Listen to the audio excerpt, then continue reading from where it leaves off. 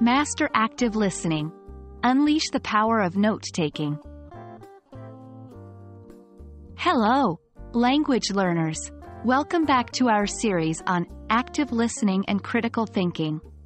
Today, we are diving into a vital technique that can significantly enhance your active listening abilities: taking notes. This simple yet effective method can transform the way you absorb, process, and retain information when listening to English. So let's jump right in. Taking notes is a powerful tool in active listening. It allows you to document key points and ideas you hear, aiding in your comprehension and retention. When you're learning English, you'll often listen to speeches, conversations, or lectures. Keeping a record of these can be beneficial not only for revising later but also for honing your listening skills. Now, there isn't just one way to take notes. Different techniques work for different people. 3 popular methods include linear note-taking, where you jot down points in a sequential manner; mind mapping, where you visually organize information around central ideas; and the Cornell method, which involves dividing your note page into sections for notes, cues, and summaries. Explore these methods and discover which one suits your learning style best.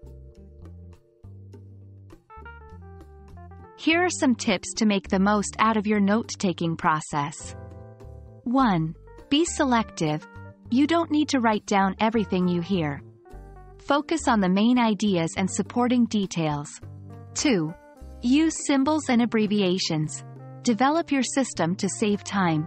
For example, you could use plus, for, and, or, with, for, with. 3. Review and revise. Go over your notes regularly. This will reinforce your memory and help you understand the content better. Remember, like any other skill, note-taking requires practice. Start by listening to short English clips or podcasts. Take notes as you listen, and then compare them with a provided transcript. With time, you'll notice significant improvements in your listening comprehension and note-taking skills. That brings us to the end of our discussion on taking notes, an important technique in the realm of active listening. We hope you found this video informative and that it encourages you to embrace note-taking in your English learning journey.